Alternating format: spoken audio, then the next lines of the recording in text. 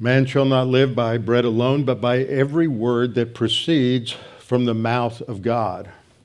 Desire the unadulterated milk of the word like a newborn baby, that you may grow thereby.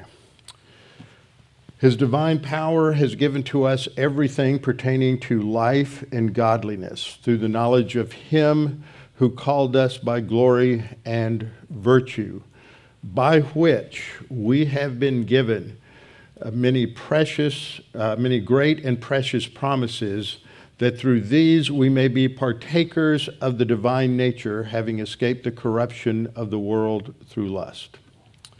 Before we open God's Word together this morning, let's go to the Lord in prayer. Our Father, we're so thankful that we have this opportunity to study your Word, to be reminded of your plan and your purpose, to look at the grand scope of your plan that goes truly beyond anything we could ask or think.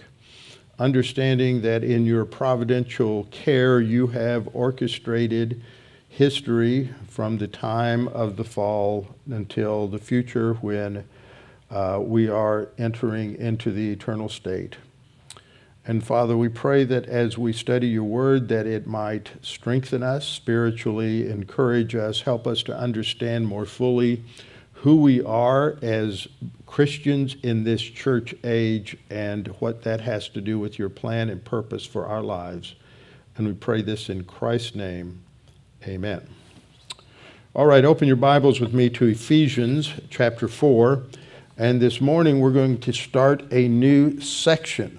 We're starting the section in Ephesians 4, 7 through 16, which is a tremendous section. There's a lot here, and it really is the prelude and the foundation for understanding what will come after it. One of the things that I want to do a little bit this morning in the introduction is just to give us a sense of the overview here so that we don't lose the forest for the trees. So we understand what Paul is really getting at in all of this. And so in doing this, before we get into our topic of the ascension of Christ and why that's important for our spiritual life, I want to give you all a little pop quiz this morning. Something for you to just think about. And I've got about 4 questions here that I want to ask you, and don't answer, don't raise your hand. I want you to think about it. You can write down your answers as we go through this and then reflect upon it later on. But the purpose for asking these questions is to help us think about why Paul is saying the things that he's doing and why this is structured the way it is. So the first question has to do with the last verses that we have looked at, the 3 verses from verse 4, 5, and 6. And so I want you to think about it as I read it and just think about what you think the key word is in this section. There's one body and one Spirit, just as you were called in one hope of your calling. One Lord, one faith, one baptism, one God and Father of all, who is above all and through all and in you all. Okay, not a tough question. What is the key word here? It is the key word one. And the context is talking about this unity that we are to make every effort in verse 3 to maintain that which is already established at salvation, to keep or maintain the unity of the Spirit in the bond of peace. Now, if you look down in your Bible to verse 14, Paul comes back to this theme in verse 13, and he gives it, the way he expresses this, saying, until we all come to the unity of the faith, that shows that this is the ultimate destiny or the reason for everything he says between talking about the positional unity we have in Christ and the experiential aspect in verse 13. So he's talking about unity. Why would he talk about unity? What have we seen in the context? Well, in the context, he's talking about, back in chapter 2, he spent a lot of time that there's this division between Jew and Gentile. But then if we were to skim forward into the last part of chapter 4 and chapter 5 and even into chapter 6 some, we'll see indications that there was a problem within the congregation. There's problems of sins that are causing problems in the relationships, the personal relationships of people. It talks about not lying and not being angry, not stealing, not just sins of the tongue, where he talks about let no corrupt word come out of your mouth. And then the importance of walking in love and walking in the light in chapter 5, ending with talking about role relationships in marriage and in family and in business. So a major part of this epistle is dealing in one way or another with problems that people have with other people. Now, that's important to understand that. So we're just going to keep that back there. This is emphasizing he keeps talking about the solution for this problem of breakdowns, the breakdown in relationships. Now, the second question is, in verses 1 through 4 of this chapter, what would you say this is related to? Is this related to application of the word, or is it instruction related to what we have been given and who we are? Okay, those are multiple choice. Is it talking about the application of the word or instruction related to what we have been given or who we are? So Paul says, I therefore, the prisoner of the Lord, beseech you to walk worthy of the calling with which you were called, with all lowliness and gentleness, with longsuffering, bearing with one another in love, endeavoring to keep the unity, or making every effort to keep the unity of the Spirit in the bond of peace. So is that going to be A, application, or B, instruction? It's going to be A. This is application. Okay? Now, we move on and we look at the next section that is coming up. Now, we've read it already a few times in our congregational reading of Scripture, but I'm going to read this, and I want you to answer, does this talk about application of the Word, or is this talking about instruction related to what we have been given and who we are? But to each one of us, grace was given according to the measure of Christ's gift. Therefore, he says, when he ascended on high, he led captivity captive and gave gifts to men. Now this, he ascended, what does it mean? But that he also first descended into the lower parts of the earth. He who descended is also the one who ascended far above all the heavens, that he might fill all things. And he himself gave some to be apostles, some prophets, some evangelists, and some pastors and teachers, for the equipping of the saints, for the work of the ministry, for the edifying of the body of Christ, until we all come to the unity of the faith and of the knowledge of the Son of God, to a perfect or a mature man, to the measure of the stature of the fullness of Christ. So is that application, or is that instruction related to what we have been given or who we are in Christ?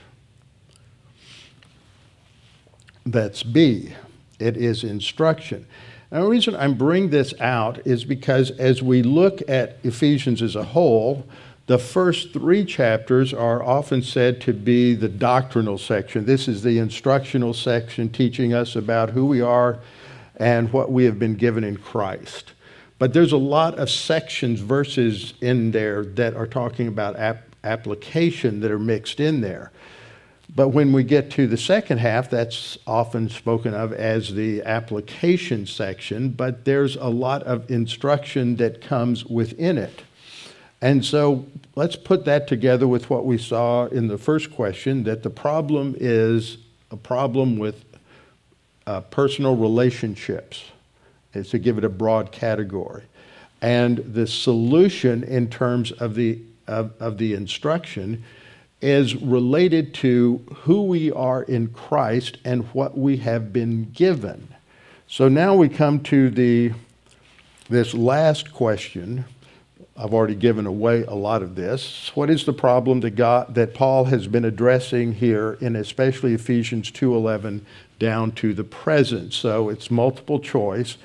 Is it A, the problem of the inadequacies of their personal relationships and the need for a spiritual formation group to share your problems and difficulties? B, the problem of not understanding your social identity group and conforming to it. C, the problem of a lack of justice for your socioeconomic group. D, the problem is the failure of the Roman Empire to deal with the socioeconomic disparities of the culture. Or E, the problem of disunity between Jew and Gentile, but also between believers. And the solution is to understand what God has provided for us in the church age through the ascension of Christ.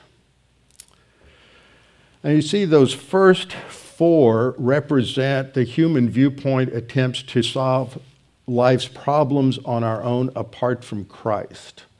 What's interesting is the same time that I am looking at this section, I'm also been preparing my lecture notes for the next couple of weeks in church history. And one of the things that we're going to be covering is sort of tracing the development of religious liberalism from the late 18th century up to the beginning of the 20th century. And without going into all of the details, I think it can be summarized that once you have the sort of philosophical revolution brought in by Immanuel Kant, where you can't know truth as it is, you can only know your perception of truth, then what happens is the center of knowledge and the center of truth shifts from being outside of us, that there's real objective knowledge and real objective truth. You can know things as they really truly are. You can know reality for what it is. And now you can't really know any of that. You only know your perception, so it shifts to inside. And so all you can know is your subjective impressions and perceptions of things. So you can't really know if God exists, but it makes you feel better if you do. And you can't really know about anything, life beyond, but it makes you feel better if you do. And what happens as you go through this chain of European thinkers like Friedrich Schleiermacher and Ludwig Feuerbach and David Strauss and a number of others all the way down to Kierkegaard at the end, is you see this progressive shift in thinking that everything is really about me. It's all about what's going on inside of me, and you can't really know God. There may not even be a God. In fact, under Feuerbach and Strauss, there's no God at all, but we've had religion because we can project out of ourselves something about God, and we sort of need that in this sort of immature stage of the human race to make life work. But now we've got to grow beyond all of that. And so the real solutions to life are going to be found through psychology. We got that from Freud. Through coming to grips with various things, and we turn to sociology. And it's all about looking inside of ourselves to find the solution. And see, this is what happens in these spiritual formation groups. It sounds like a really nice thing, but all it is an opportunity for a small group to get together and talk about their problems and their sins, and it has its roots in medieval mysticism, but it's become oh so popular throughout all of Protestantism in the last 30 or 40 years.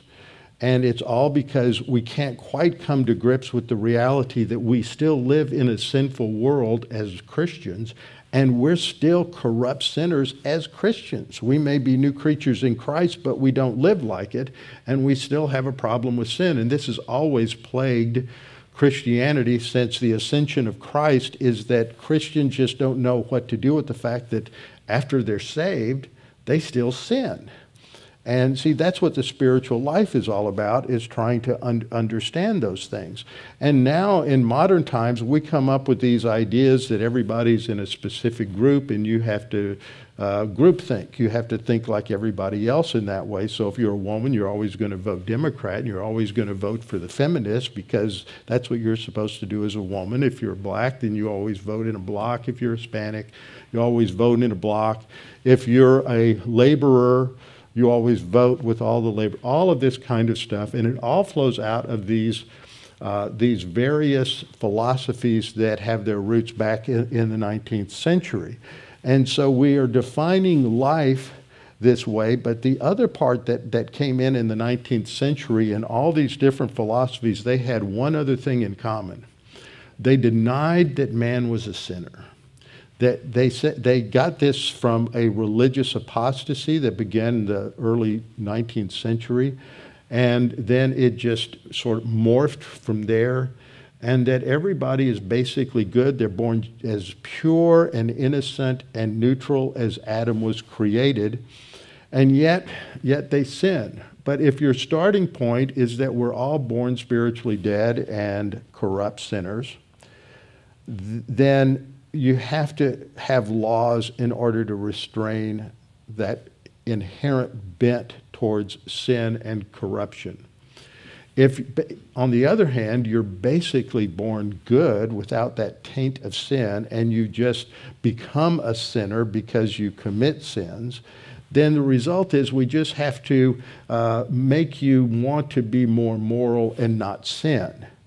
The person who is born corrupt in a world that is inhabited by corrupt sinners will never achieve perfection aside from some change from God who transforms people and transforms cultures and civilizations.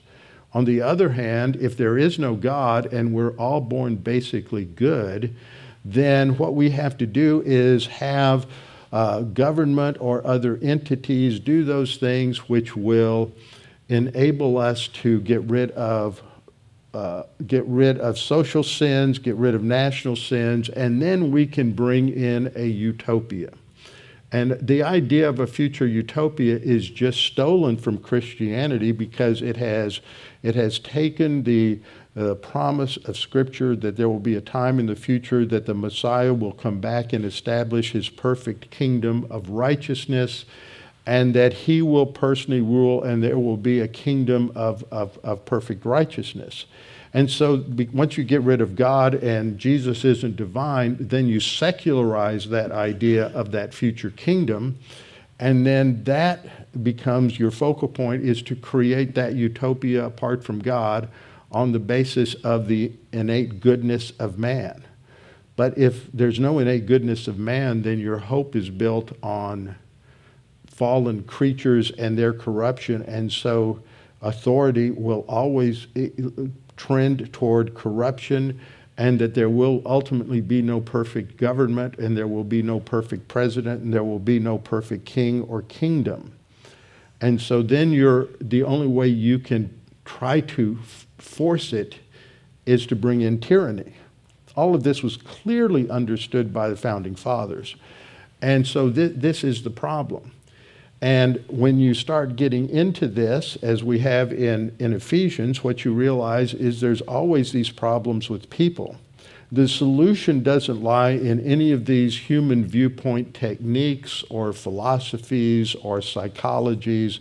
It has to do with what the Scripture says. Because when Paul has laid out the problem here, what's so interesting is that Paul doesn't say, okay, we need to all get in a little self-help group and figure out how we can all solve our problems. And he doesn't say, well, we just need to have some changes in the economy, the way we have economy, so we can have equity in our the way income is spread out, and then everything's going to be okay. He says, if you want to solve this problem, we have to understand what God has done for us in the ascension of Christ. And so we need to go start in the Old Testament and understand the significance of Christ's ascension to heaven and why that was necessary. So that is what we are going to begin to study as we go through this next section from verse 7 down through verse 16. Because this verse begins with, "But to each one of us grace was given according to the measure of Christ's gift." And the next thing he does in verse 8, he says, "Therefore," he says, "when he ascended on high, he led captivity captive and gave gifts to men." So the point is that the solution starts with understanding this, and very few people have ever taken the time to really pursue the questions that we're going to look at over the next 4 or 5 weeks as we go through what the Scripture says about the ascension. I've read this already, but I want you to note the verbs and words that I have highlighted here. On the one hand, we have words related to the fact that we are given something. Each one of us, grace was given. Now, this is going to develop down in verse 11 to 12 to some of the spiritual gifts. To each one of us, grace was given according to the measure of Christ's gift. Notice the standard always takes us back to God and to his person. And then there is a quote from Psalm 68:18, so we'll have to go look at that. "When he ascended on high, he gave gifts to men." There's a relationship there. He had to ascend before he could give these gifts. So this ascension is important. In John 14 through 16, several times he says, "I must go to the Father before I can send the Spirit." Now, why is that? What's going on there? There was no giving of the Holy Spirit in the Old Testament.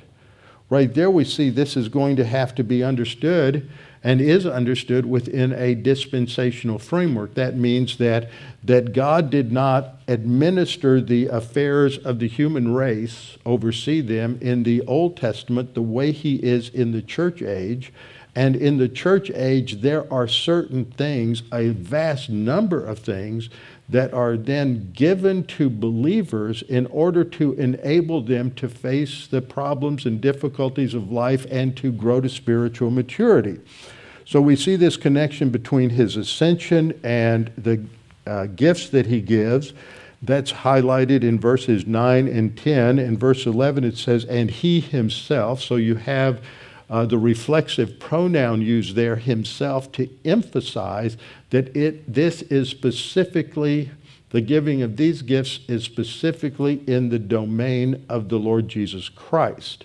Now, these gifts are also mentioned as gifts given by the Spirit, but ultimately we see they are given by Christ. And why would that be? Because they are gifts given to the body of Christ, to the church. We are the body of Christ, and he is the head. So as the authority over the church, he is the one who distributes these leadership gifts. And so we'll have to talk about those. And what's the purpose for those gifts is for the equipping of the saints to do the work of the ministry. A couple of things we note there is it's about equipping believers. That's who saints are. Anybody who's a believer in Christ has been set apart to God as a believer and is a saint. And so we are to equip the saints. Now, the first two gifts are no longer in existence. They were only part of the early church, apostles and prophets. And then the second two, evangelists and pastor teachers, these are given to the church to equip the saints. Now, we often think of an evangelist as the purpose of evangelism. No, his job is to teach others how to do evangelism. That doesn't mean he's not going to be engaged in evangelism. But in the 19th century, early 19th century, a heretic, I believe, apostate named Charles Grandison Finney was the first one to come along as a professional evangelist. And Finney was a mess, and he has part of the results of Finney is that he brought so much garbage into visible Christianity that we're still dealing with the negative effects of it now. He's the one who said, oh, the people are basically good. We just have to motivate them somehow to want to do the right thing. But they start off wanting to do good. And he was post-millennial because good people can bring in the kingdom and then Jesus can come back. And so he has that whole utopic idea in there. But he said the way to motivate them is if they just don't want to come forward to trust in Christ, then we have to make them. So we'll sing 68 verses of Just As I Am and wear them out until they're too tired to fight it, and they'll just come forward. And then he came up with something called the anxious bench. And he came up with this idea of taking people aside and counseling them. But he didn't believe in the depravity of man. He didn't believe that we were born sinners because of Adam's original sin. He didn't believe Christ died to pay the legal penalty for sin on the cross. He just died to be an example of the way God governs the universe, and that God doesn't like sin and he will punish it. And so you have to be good. He introduces an extreme level of legalism within Christianity that is just swallowed hook, line, and sinker. And then third, because man was born perfect and is perfectible, then we can perfect society and we can bring in the kingdom. But we have to get rid of all of these national sins. And so most of the major movements that characterized American history for the last 160 years came right out of Finneyism.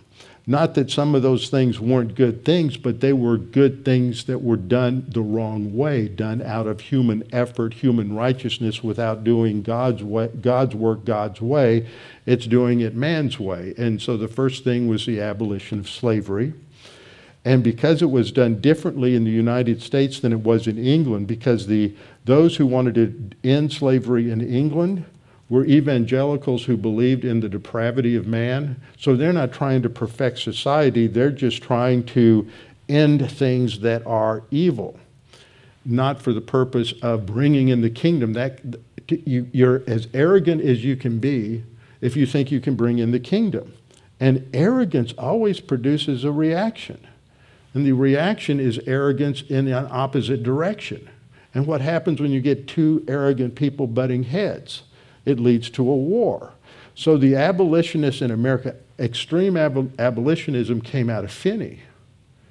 And what happened? They are so arrogant that they cause an equal and opposite reaction to those in the South who are already oriented towards arrogance. And everything blew up here in a huge war between the states. That didn't happen in England because the leaders who wanted to end slavery, end the slave trade and end slavery, were evangelical believers. They believed in the total depravity of man.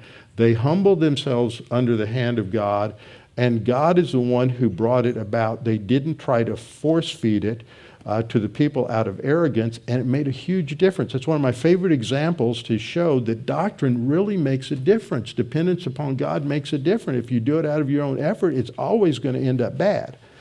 So we have to understand that we do it God's way.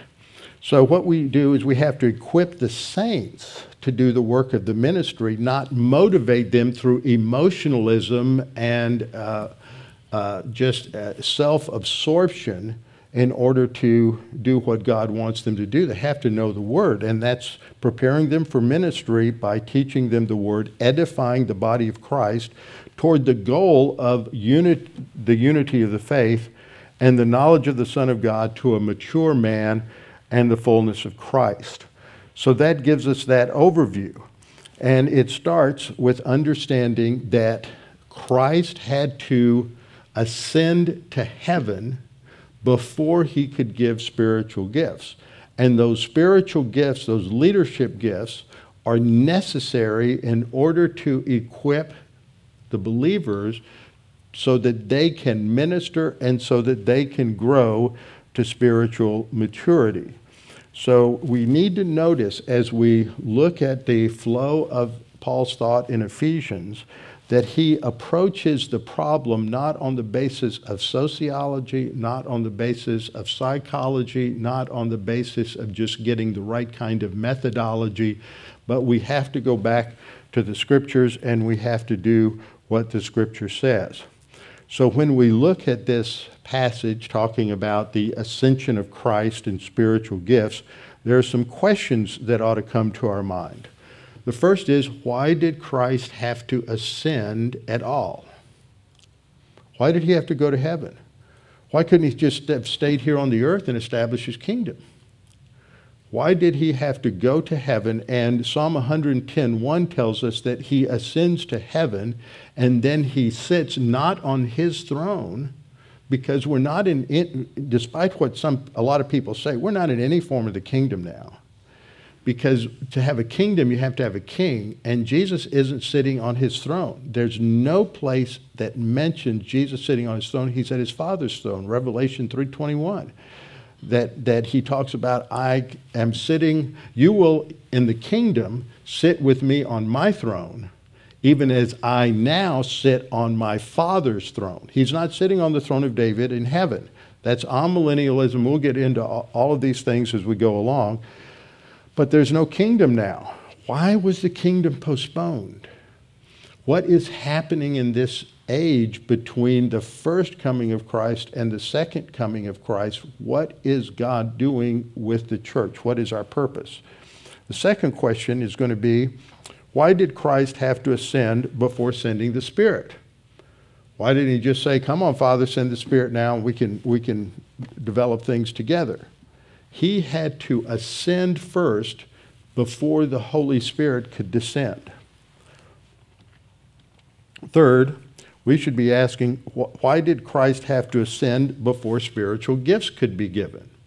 Now, we often think about, oh, well, didn't they have some kind of spiritual gift in the Old Testament? You had prophets and you had people who some of the prophets healed and other things. But those weren't spiritual gifts. Those were never called gifts of the Holy Spirit. They may be similar, but it's the differences. We talk about this a lot. It's the differences that matter, not the similarities. So you have things that are going on in the Old Testament that are endowments from God, but they're not the same as these spiritual gifts given by the Holy Spirit. And then we have to ask this question, what is the connection between the ascension of Christ and the giving of gifts? So we just have to start basically with the ascension. What is the ascension of Christ? The word ascend basically means to go up. And so we have three key passages talking about the ascension. The first is the short one. This is at the end of Mark, and Mark just gives us, he's in a hurry. Have you ever noticed, you read the Gospel of Mark, next time underline all the places where, and then they did this, and he's always in a hurry. Immediately they did this, immediately they did that, immediately they did this. And so by the time you get through reading all of Mark, you've been running a race. So everything is somewhat abbreviated. He says at the end, so then, after the Lord had spoken to them, that is the disciples, he was received up into heaven and sat down at the right hand of God. So he gives us the broad overview. This is what happened. He gives instructions to the disciples, doesn't give us any idea what they were, and then he is received or taken up into heaven. And this is the Greek word analambano, which means to take up or to raise or to take something to yourself. And it is in the passive voice. That means if it was in the active voice, I would say Jesus lifted himself up. He would be performing the action. But it's in a passive voice. He receives the action of being lifted up or being taken up into heaven. And then what? He sat down. That's an active voice verb. Jesus sits down, not on the Father's throne, but he sits down at the right hand of God. That was what was predicted in Psalm 110, 1. When my Lord, the Lord said to my Lord, sit here at my right hand, and I will make your enemies your footstool. And that's a promise we're going to have to look at, is Psalm 110. Now, Luke gives us a little more information. Luke is that careful historian. He wants to take us through the details. And he gives us some in Luke, but then when he gets to his second book, which is Acts, which picks up where Luke ends, he gives us a lot more detail. He says, behold, I send the promise of my Father. What's the promise he's talking about here? The promise of the Holy Spirit. And so Jesus, before he ascends, he says, "Behold, I send the promise of my Father upon you, but tarry," Old English for stay put, "in the city of Jerusalem until you are endued with power from on high." And he led them out as far as Bethany, and he lifted up his hands and blessed them. Now it came to pass, while he blessed them, that he was parted from them and carried up to heaven. So these two verbs here are diestimai, which means he is being set apart. It's an aorist active indicative, so just simply summarizing the action of being set apart and separated. And what separates him from them is the second verb, anaphero, that he is taken up. And again, this is in the passive voice. So he is receiving the action. He's taken up, carried into heaven. Now, this map gives us a little bit of an understanding of the layout of Jerusalem in New Testament times. Here you have the temple. On the east side of the temple is the Kidron Valley. Just across from the temple was the Garden of Gethsemane. Some of you have been there with me. And then you have a long ridge line that goes from sort of northwest to southeast. And this is the Mount of Olives. It's not a mountain peak. If you're thinking a mountain like you'd see in Wyoming or you would see in Colorado, don't think about that, or even up in some places in the Appalachians. It's just a good high ridge. The terrain here is a lot like the terrain you'd find out in the hill country of Texas. So he goes up crosses the Kidron Valley, goes up the Mount of Olives, and this is a picture of the Mount of Olives. This steeple you see just the top of over here on the left. That is the Church of the Ascension that allegedly marks the spot where the Ascension took place. All of these white stones here are all graves. This is a Jewish graveyard. And this is looking at the ridge line across the top, which is the Mount of Olives. And that's the place from which Jesus ascended. So in Acts 1, and I'm not hitting everything there, and we'll wrap up with this, being assembled together with them, that's the 11 disciples, Jesus commanded them not to depart from Jerusalem, but to wait for the promise of the Father. So Luke's consistent with the way he concluded his gospel, which he said, "You have heard from me," just after the resurrection, or just before the crucifixion. He's teaching them that he has to go to the Father so that the Spirit can come.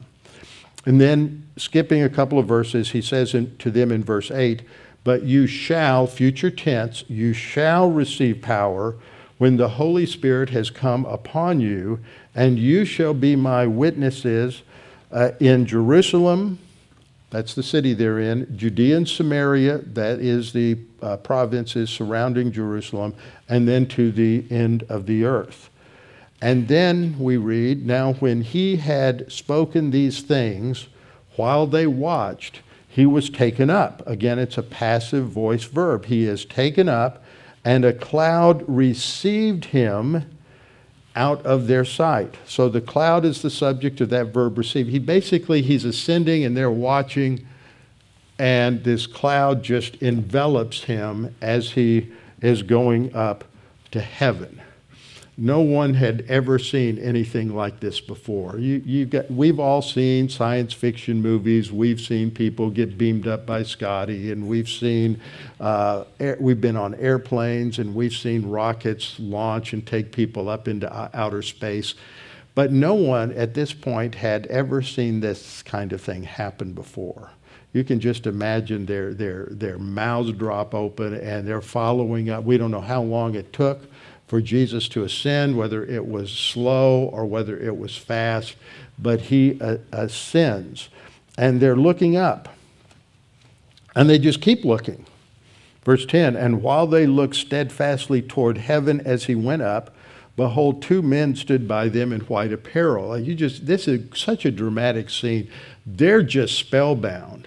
They're not aware of what's happening around them. They're just stunned that Jesus has ascended to heaven.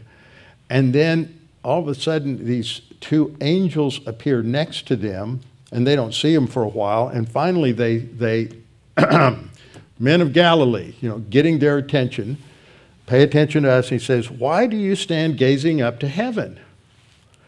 This same Jesus. Now notice, that's really important, that this is the same Jesus in the same body. Now remember, Jesus had a human body that was added to his deity, and human nature added to his deity.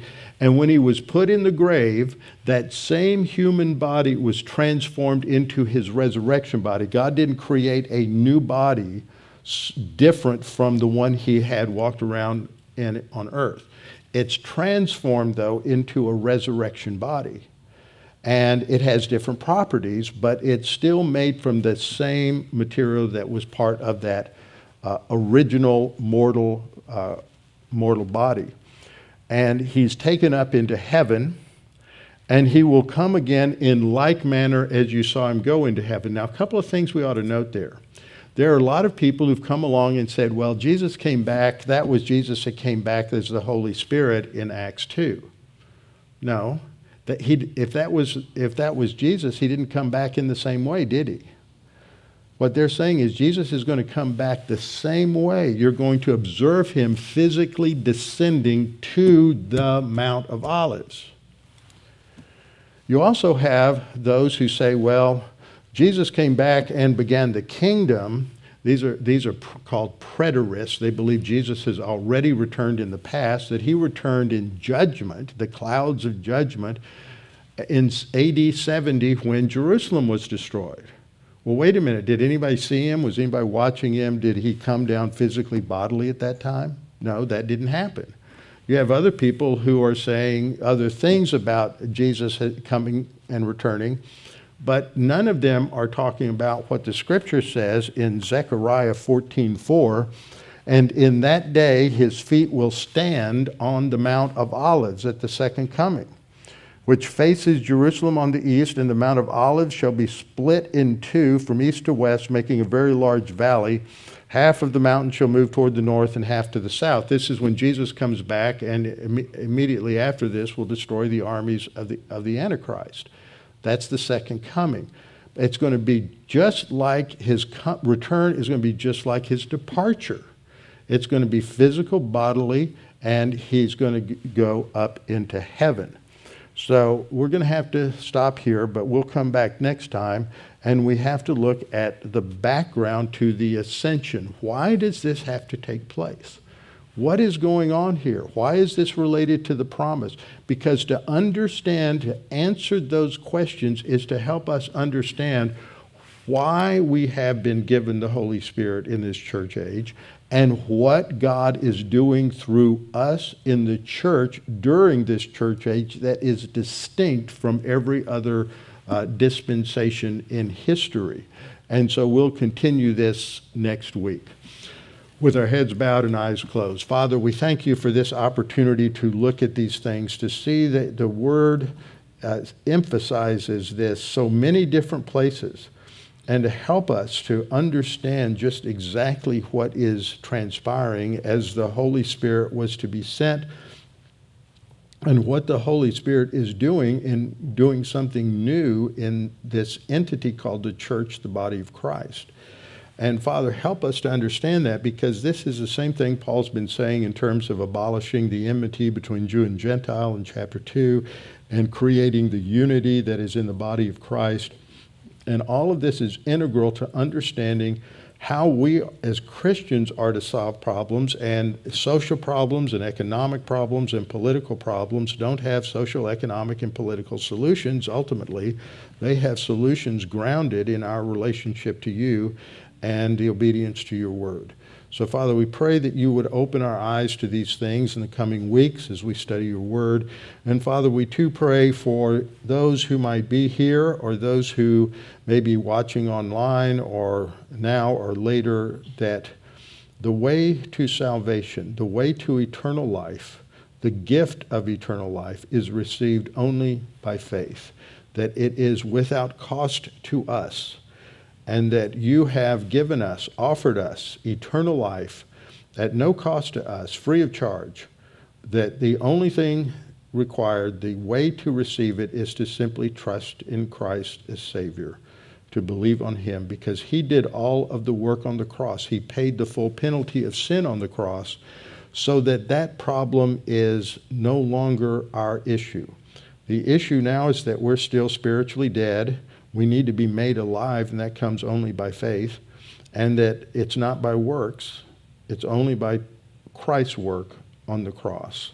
And when we trust him, we are given that righteousness necessary to be able to go to heaven, and we're given eternal life. Father, we rejoice that we have confidence that we have eternal salvation through Christ our Lord and his death on the cross, and pray that you will make that clear to any who are listening. And we pray this in